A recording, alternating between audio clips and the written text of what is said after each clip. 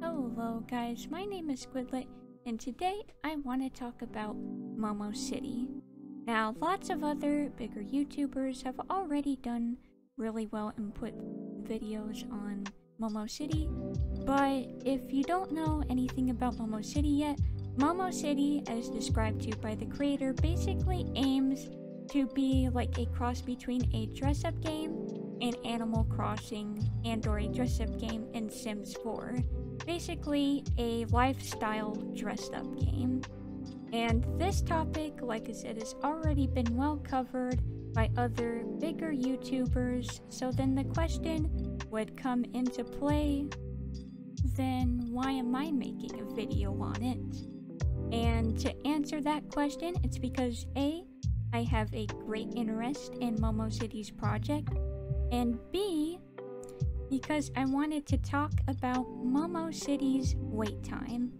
Now, Momo City's estimated wait time for when this game is going to be released is really unknown, but it sounds like the creator only estimates, that this game could take a year or longer.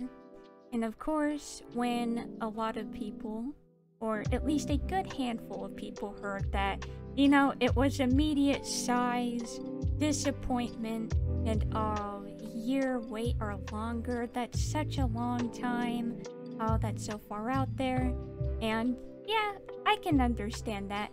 However, I would have to say that I think it would be well worth the wait. Simply immerse yourself in other things for the time being, and keep and follow with the project, because if this game does succeed, I have a feeling that this is really going to be a lot of fun if this game succeeds. And I say this because how often do you see a Roblox game like this that puts this much ambition and work into their dress-up game project and tries to make it something that the dress-up platform hasn't experienced yet? Just look at the character and the design. And a lot of these creations that are being posted on their Twitter and their TikTok, which, by the way, their Twitter will be linked in my description, I've seen a lot of dress-up games.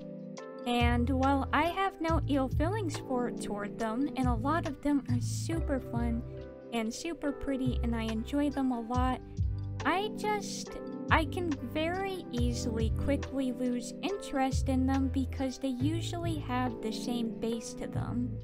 The base to them being a handful of mini games to earn currency, dress up and collecting, and socializing.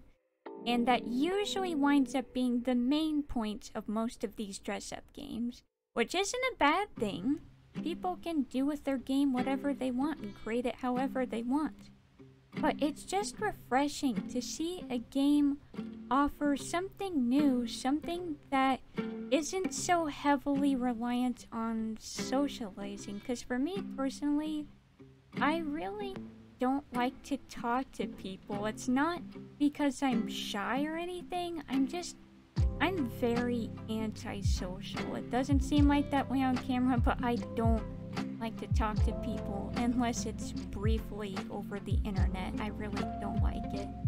So now that we got a new game project on its way that's offering something different from what a lot of these other dress-up games have, it gets me excited and makes me believe that if the Momo City project succeeds and does exactly what they hope to do, then I really think that this is going to make a huge splash on the dress-up game industry and be well worth the wait, because as many of you know, the more time they spend developing on the game, the more they can patch glitches, refine it, and make it super enjoyable and playable for all.